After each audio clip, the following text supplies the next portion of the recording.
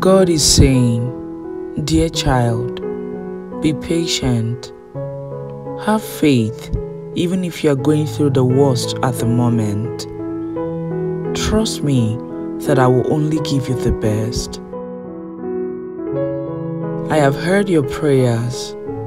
I have seen your secret tears. I am going to exceed your expectations.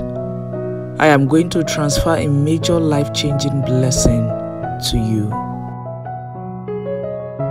You are going to be so blessed, so healthy, so favored that nobody will know what you've been through.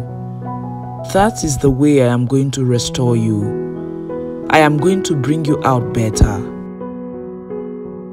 God is saying, do not give up no matter how tough things get. Do not be discouraged, for I am with you. I will never leave you nor forsake you.